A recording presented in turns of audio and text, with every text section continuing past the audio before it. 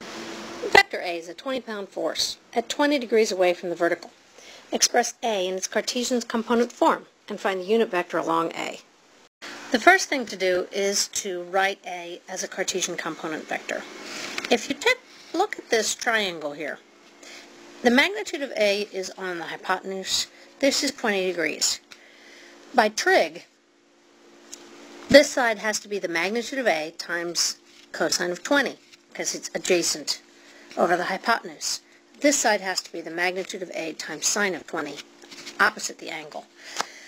So we can write A as the magnitude of A times cosine 20 up, or positive J, plus the magnitude of A times sine 20 I, up and to the right.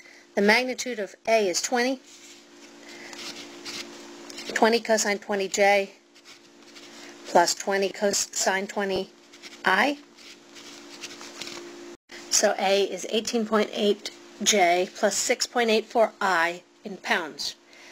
Now to find the unit vector of any vector, you take the vector itself and divide by its magnitude.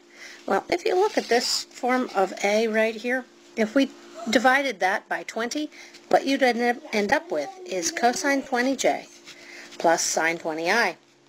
That is the unit vector of A. So the unit vector is 0.940J plus 0.342I, and that does not have units. The units are in the magnitude.